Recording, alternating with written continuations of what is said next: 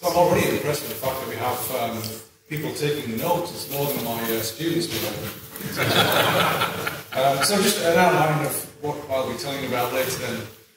I'll give you an introduction to dark matter, what we know about dark matter at the moment, and why we want to study it.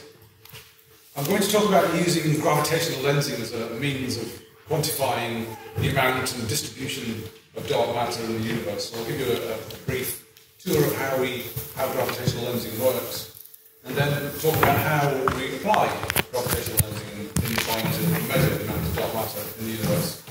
And then having done that, having gone through the theory of lensing and how we use it, what do we actually learn when we apply to gravitational lensing to try and understand the distribution of dark matter in the universe?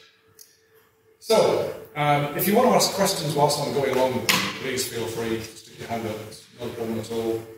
We'll start off then by talking about motivating lensing, and that is all about trying to measure and quantify this thing that we refer to now as dark matter in the universe. So it all started in 1933 with this fella. Fritz Zwicky was a Swiss astronomer, a bit of a cantankerous character by all accounts. Referred to his colleagues as spherical, I'm going to use the word blighters, that wasn't the word that he used. When, you can probably guess which word he used to start with B.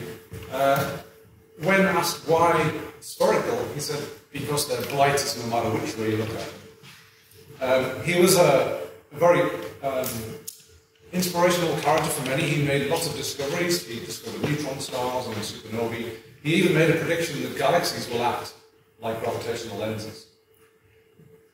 There are reports of him getting his postgraduate students, whilst observing, to fire bullets along the line of sight that he was observing along. The theory being that the shock wave from the bullet would somehow smooth out the air column that he was observing. Of course, it never worked, but it was a nice idea. But what Fritz Zwicky did was analyse the motions of galaxies in the Coma cluster. So here's a picture of the Coma cluster. The faint sort of beigey, yellow, creamy-coloured objects are elliptical galaxies that belong in the Coma cluster. And what Fritz did was to look at the speeds of the motions of these galaxies. And we can do that by looking at the Doppler shift of the light that comes from these galaxies. And he was in for a big surprise when he did this, because he realised that the speeds of these galaxies are way higher than they should be for this system to not tear itself apart. We know this cluster has been around for an awful long time and it hasn't torn itself apart. The only way that we can explain this is by having to have way more mass than we can see. Okay, so there needs to be much more mass in the Coma cluster to allow these large velocities so that this thing doesn't tear itself apart. So how do we know that? Well, we can measure something called the dynamical mass. That's how much mass there has to be in the Coma cluster so that it doesn't tear itself apart.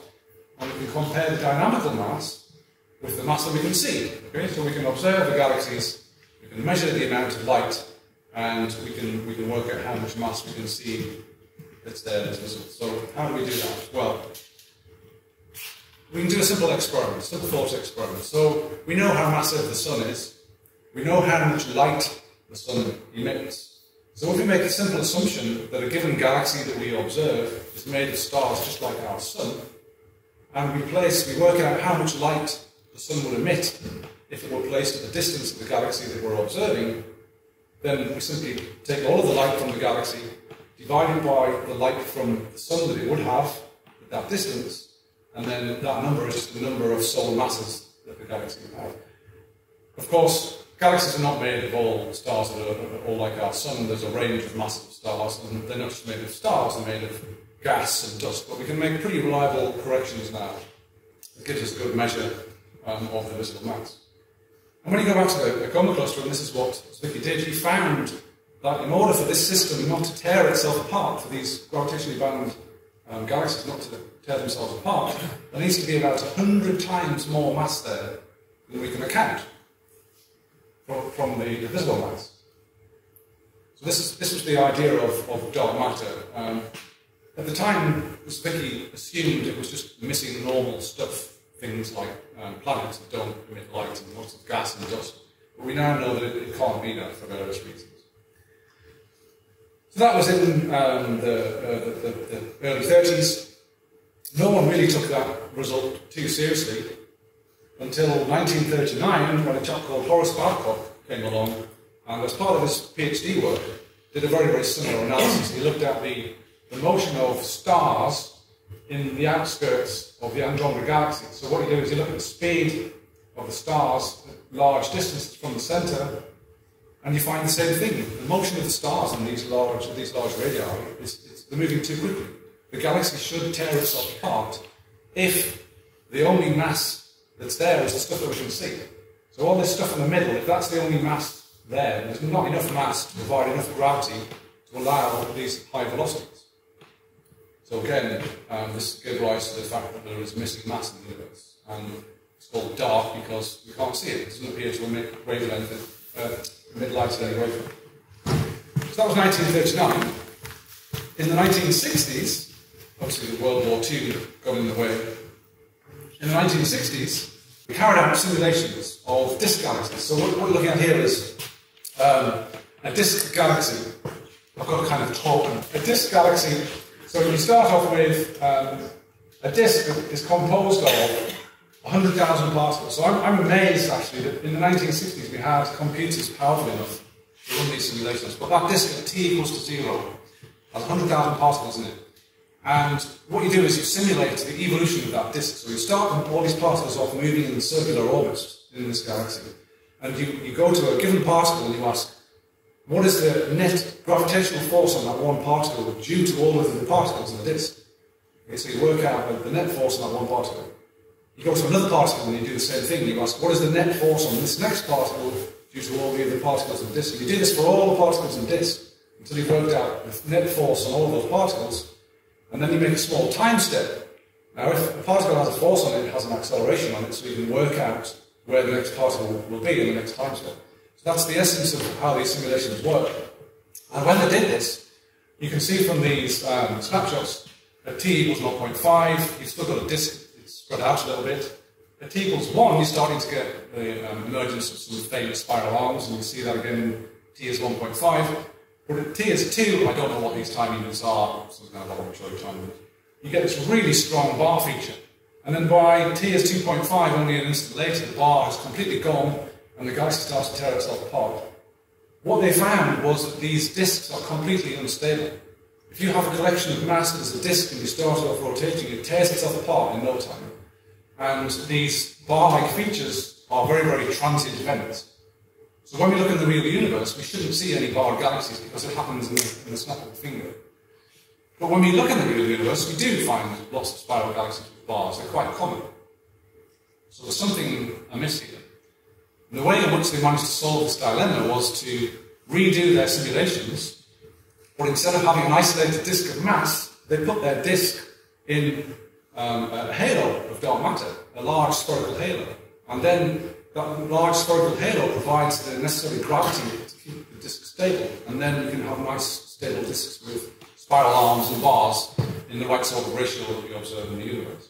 So another bit of evidence that suggests that galaxies are surrounded by these large amounts of dark matter.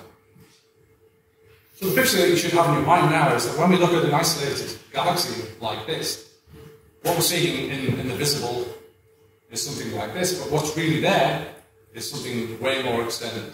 So the blue shading here is meant to represent the dark matter halo. And it makes up about, you can see I've changed the numbers there, it makes up about 85% of the mass of the galaxy. So a huge amount of the mass that's present in galaxies is simply not there. It's not visible.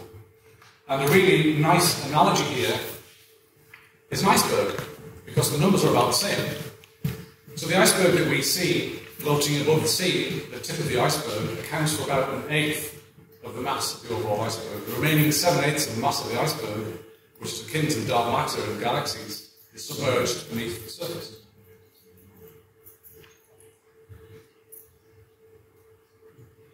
So, the question is, what is dark matter? I've told you about observational evidence. What is it? Well, if we look at the standard model of particle physics, we can start addressing what we think it might be. We know that it's not baryons. Okay, so a baryon is something that has 3 quarks in it. So a proton, and a neutron, the things that make up atomic nuclei, they're baryons. So the proton has 2 up quarks and 1 down quark, and the neutron has 2 down quarks and 1 up quark. They are baryons. We know from some actually fairly straightforward physics to do with how elements were created at the very beginning of the universe that the processes that were at play during those early times couldn't create the additional amount of baryonic mass, the stuff that we're made of, the table line, meaning the whole of the Earth is made of baryons. The formation of these elements in the early universe couldn't produce all this missing mass. It has to be non-baryonic, it has to be something other than stuff made of protons and neutrons. Well, it could simply be clouds of electrons, or clouds of muons, or something like that, quarks, okay? Because they're still non-baryons, they still wouldn't have gone on to form the elements that make us. But there are other bits of observational evidence that help us rule out what these other possibilities are. So let's go through in turn. So what you're looking at here is a list of all of the current particles in the standard model of particle physics. So you have the green leptons, so you'll be familiar with the electron, maybe the muon. That also includes the neutrinos, you've heard of the neutrinos. The purple are the quarks, so I mentioned the up and the down that make up protons and neutrons. But there are things like the charm and the strange and the top and the bottom. Then all the red particles are bosons, and again you'll have heard of photons, you might have heard of the Higgs boson, and these are the particles that carry forces. So let's go through and look at the properties that these particles have to satisfy all of the criteria that we know about dark matter. The first one is it has to be electrically neutral. Okay? Your particle has to be electrically neutral. If you take an electrically charged particle and you accelerate it, it emits a photon. It emits light. So that straight away rules out any particle that's charged. Right? It can't be charged because it would be luminous, we would see it with our telescopes. So straight away, rule out all of those particles. None of the quarks fit the bill because they're all charged. And the electron, the muon, and the tau are all charged as well. So they all get ruled out. Dark matter has to have non-zero mass. We know it's there because of its gravitational influence. Think of the motion of the material around the galaxy. Okay? The material that is making up dark matter has to have mass so that it produces a gravitational field.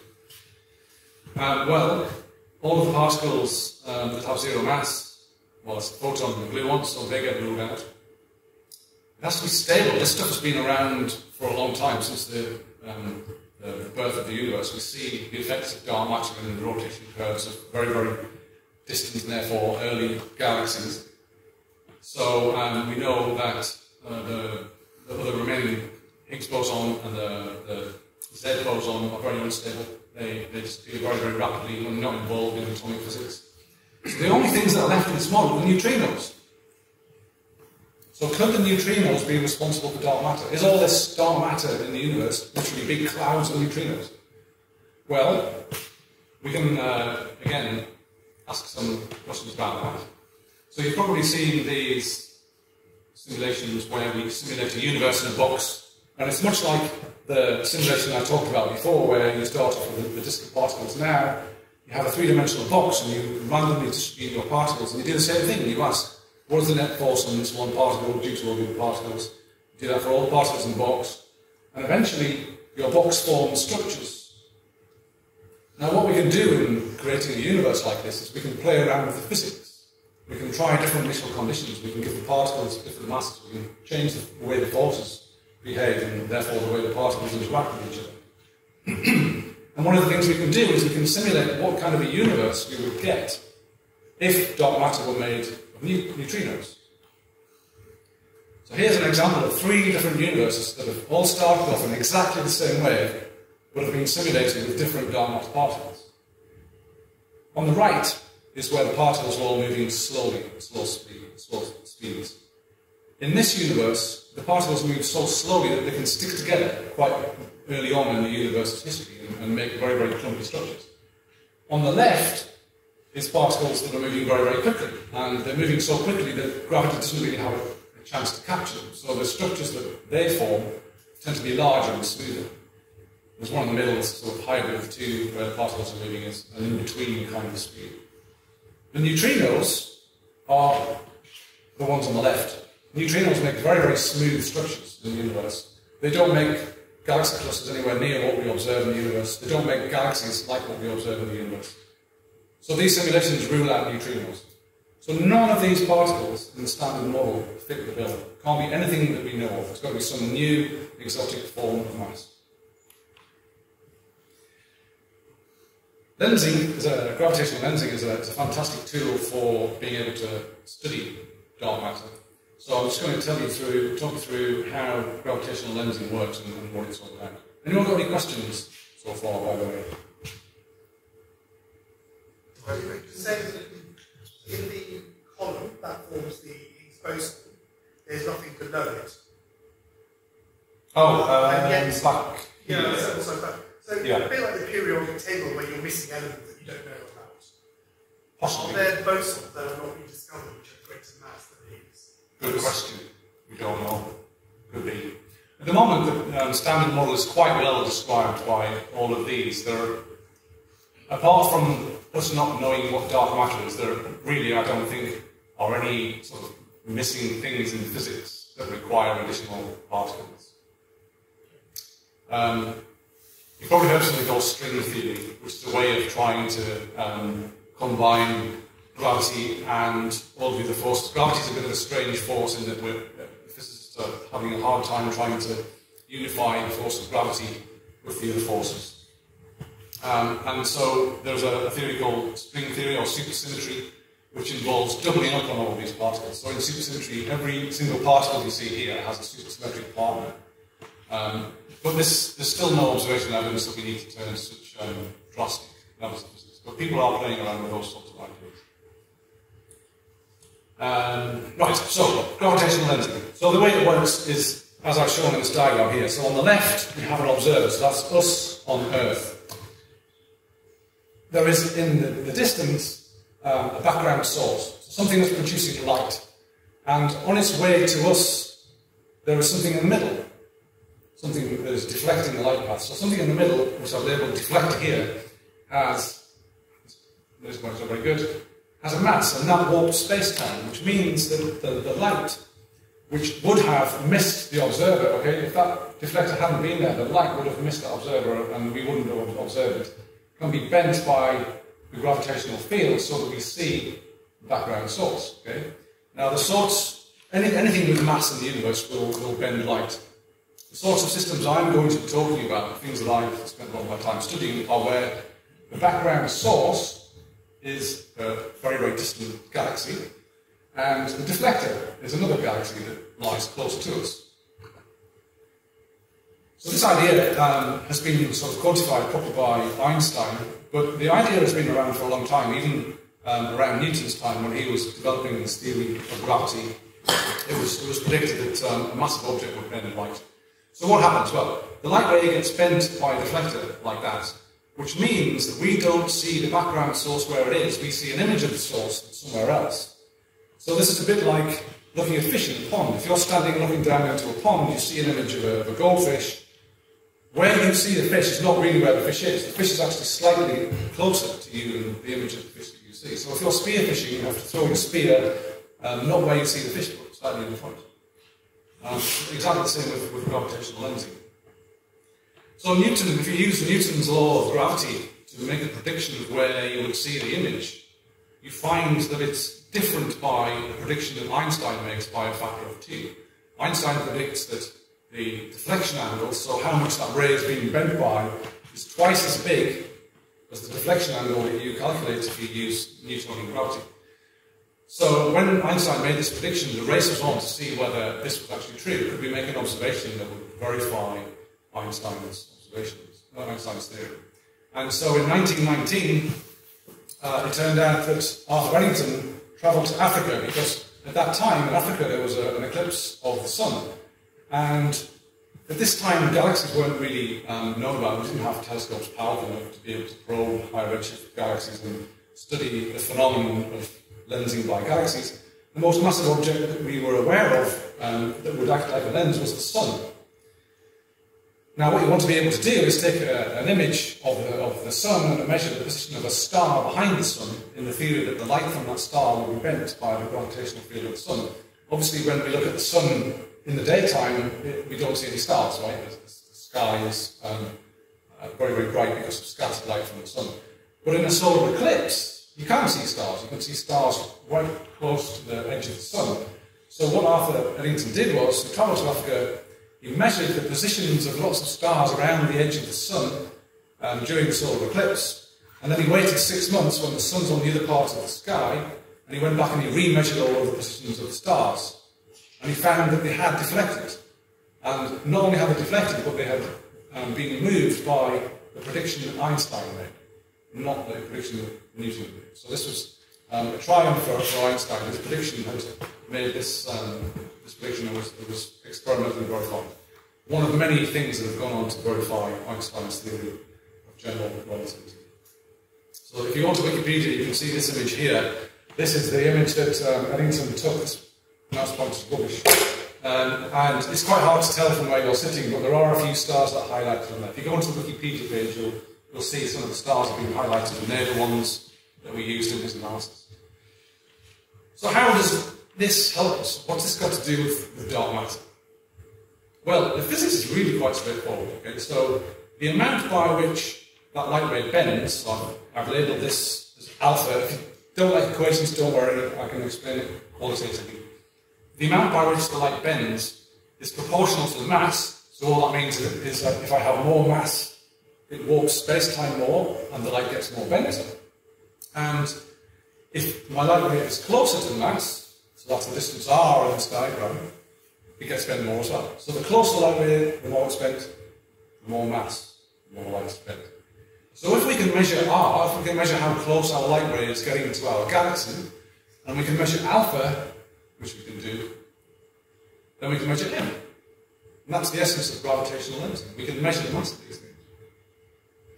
Now, what I've drawn here is just one possible way that the light can get from the source to the observer. When the source lies directly behind the lens, there are other ways in which the light can make it to the observer. So you could have a light ray that goes above and below. And in fact, this is just a two-dimensional representation of what's happening in three-dimensional space. I could equally imagine a ray that comes out of the screen, or one that goes into the screen. Okay, so there's a multitude of ways in which the light can make it to ourselves from a background source, as it's being lensed by this foreground lensing galaxy. And we see this in the universe. So this is a very famous image of a strong gravitational lens system. So what you're looking at here is a foreground galaxy, so that's the deflector that I was showing in the diagram, and that's what that yellow blob is in the centre. It's an elliptical galaxy that lies between us and a background source. So can you see, just my point of work going off when it's out. Okay, this little blue blob at the top here, that is what you would see if that foreground elliptical galaxy weren't positioned slap bang on it. You would see a very, very small and relatively faint image of a background source. But by taking that small source and putting it directly behind that elliptical galaxy, you get this really impressive, large and bright Einstein ring, as it's called. This is called the cosmic horseshoe. But you can't guess what. Astronomers are terrible at giving labels to things, as you probably encountered before with naming things like telescopes, very large telescopes, extremely large telescopes. The same with these systems. There's another one called the cosmic eye. It's a very similar system, but it's more elongated and it looks a bit like an eye. So these are the sorts of systems that I study. So what's happening here is this, there's this background, actually highly star-forming and young galaxy is being lensed into this image by this foreground elliptical. But it's not just these so-called galaxy systems that create these images. We find these lensing features appear in clusters as well. So this is a famous cluster, Abell 2218. Because the cluster is bigger, there's a greater chance that more objects that lie behind it will be gravitationally lensed, and we see this in this image. So if you look closely, you can see there are lots of arcs and things like this arc here is from a red galaxy that is lying behind the cluster. There's another arc there, there's one there. They're all over the image. But I'm not going to concern myself with these things. These are very, very complicated systems to analyse and learn about dark matter. It's much easier to go back to simple isolated galaxies. And when we look at the sample of galaxies, we know of about 150 of these systems right now. we find that they're dominated by lenses that are elliptical galaxies. Now, it turns out that the properties of an elliptical galaxy you can mimic with a glass lens. So you can think of this, even though the lensing is being done gravitationally, you can mimic the effects of the glass lens. The shape of the glass lens that you need is something like this. Now, I don't know about you, but to me that looks like the base of a wine glass. Perhaps that's something about the way my mind works. But if you have something with a shape like this, you can actually create Einstein rings. In fact, I challenge you, when you go home, to take a wine glass and just tilt it slightly. If there's stuff in the wine glass, be careful.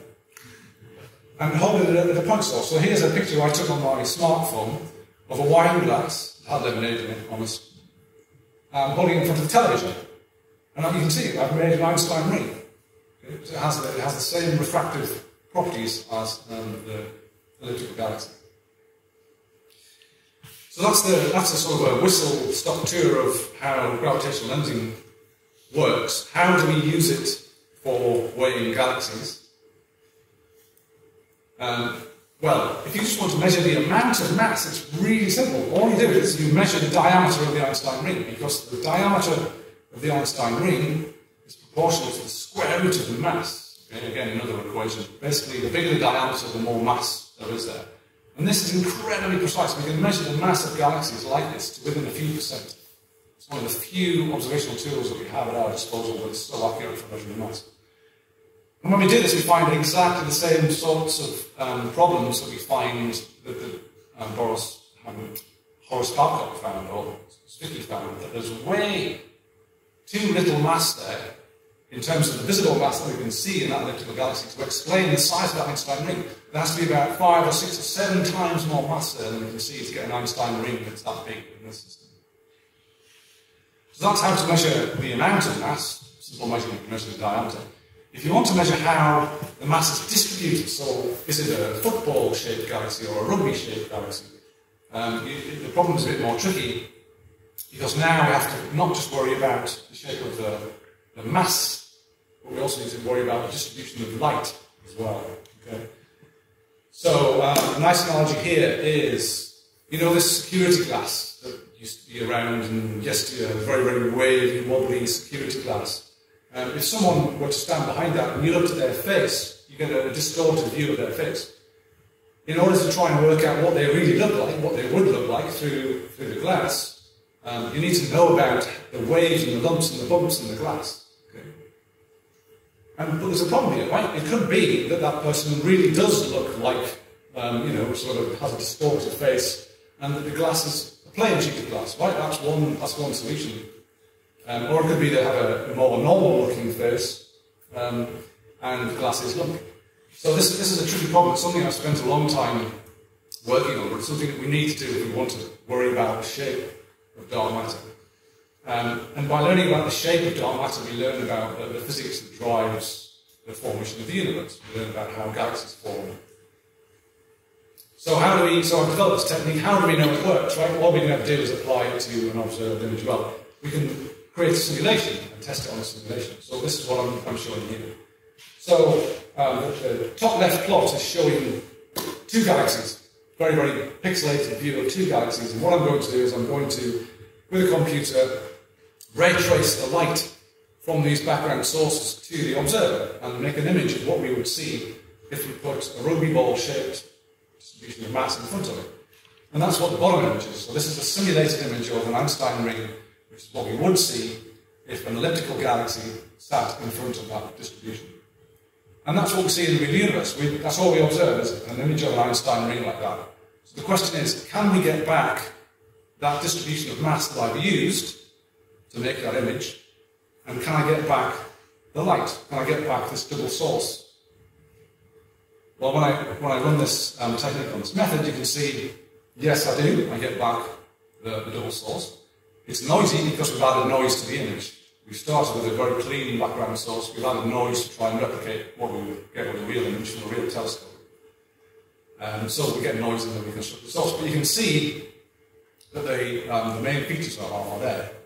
And furthermore, if we take what you haven't seen in this image is that it also tells you about the distribution of mass in the foreground lens. If we take that mass that this technique has figured out and we make a lensed image of that reconstructed source in the top right, we get the image in the bottom right.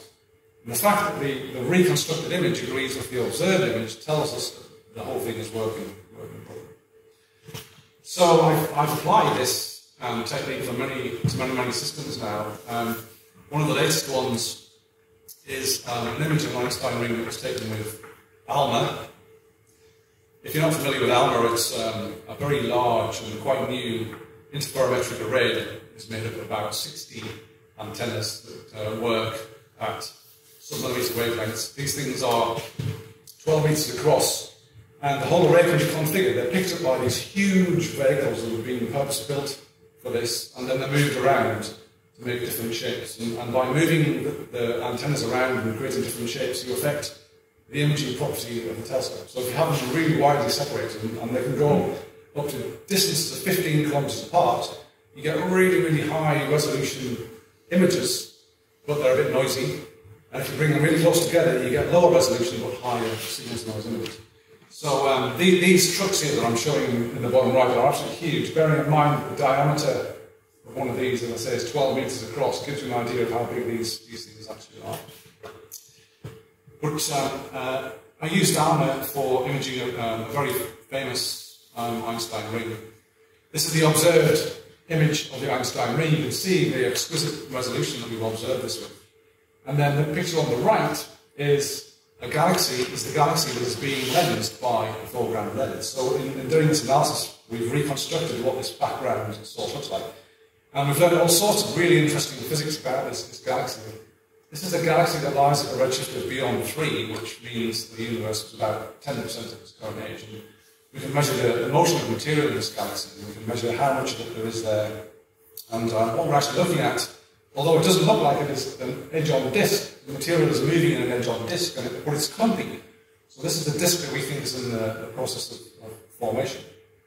None of this would be possible if it weren't for the fact that the foreground gravitational lens has basically given us this zoomed-in view of the background source. Or we would see as something a few pixels wide if it weren't for the magnification factor of this lens. So the purpose of showing you this is to point out that not only do we learn about the distribution of mass and dark matter, but we can also use these systems as what I call natural telescopes to get these super zoomed-in views and learn about the formation of galaxies in the early universe. The future, where do we go from here? Well, as I said, we have at the moment a sample of around about 150 of these strong gravitational systems. But that's not really enough to really understand the mechanisms at play in the way in which galaxies are formed. But we're fortunate that we have two very major facilities coming online in the very near future that will completely enhance the known number of systems. So the first one is the Vera Rubin Observatory. We'll carry out something called the Large Survey of Space and Time. It's an 8-meter dish. It's being built in Chile. It's going to see first light in just over a year. And we're going to go from this system, from a sample of 150 of these galaxy lens systems, to a sample of probably about 10,000 galaxies, strong lenses. And then at about the same sort of time, we'll have the launch of Euclid. Just out of interest, this thing is going to produce a ridiculous amount of data. Every night, this telescope is going to produce 30 terabytes of imaging data. We're going to need some large storage to store this image. About the same sort of time Euclid will launch, that's going to detect 10 times again the number of strong lenses. So we're going to go from a sample of about 150 of these things to a sample of probably 100,000 of these things. Which sounds great, but this is a huge headache. This system here I showed you took me personally, using manual analysis techniques, a good week, maybe 2 weeks to do. Okay? Multiply 2 weeks by 100,000, you get a very long length of time. It's not a tractable problem. We can't model all of these lenses by hand. Okay? So what we're now looking at is using artificial intelligence to do this for us. So artificial intelligence, you may come across this, is very, very good at doing image classification. You can show an image, and something called a deep learning network, if it's being sufficiently well trained, can tell you what's in the image. So here are some examples. There are pictures of aeroplanes across the top that the algorithms identified as aeroplanes. There's cats and dogs and all sorts of animals. We can use this kind of technology for modelling these lenses, and the reason for doing that is that using machine learning is way faster. In fact, I have a PhD student who's now, he finished week before last, and submitted his thesis. He spent his entire PhD thesis working on this very, very problem. So the idea is we train a neural network to look at something like an Einstein ring image and tell us all about the properties of the Einstein ring. It can tell us about the distribution of mass in the lens. It can tell us about what the source looks like, its beam lengths. The beauty of this is, as I say, it's way faster. So what would take me about a week, this thing can do, well, have a guess. How quickly do you think a neural network, if it takes me a week to model a strong gravitational lens, how quickly do you think this can do one? Have a guess. Hundredths of a second. Hundredths of a second, you're right. It'll do 20 lenses in 1 second. Right. So this is the level of technology that we need in order to continue this kind of work. What's not learning only works if you give it lots of samples to train with. Yes. If you're able to train with 150 samples that we can currently observe, how will it? I forget the terminology, but then you have to check it with data that you've not used to train it. Otherwise, it just detects what's already been trained. Right. How do you then give it new novel data when you haven't got these telescopes in place yet? Excellent question. So you're right. In order to train these, the question is, in order to train these things, how can you do it? They typically require tens of thousands of images to train these kinds of algorithms. And we only know of 150 systems. The answer is we have to simulate them. So we take the imaging characteristics of the telescope that we're going to use the algorithm on, and we try and replicate the physics and the imaging of the lens systems as best as possible in our simulations. But there is a problem there, because if we don't quite get our simulations right, then when we apply the algorithm to real data, problems can occur. Yeah, so you've got to be extremely careful that your simulations are very, very lifelike. Yeah. Can you go back to the pictures of the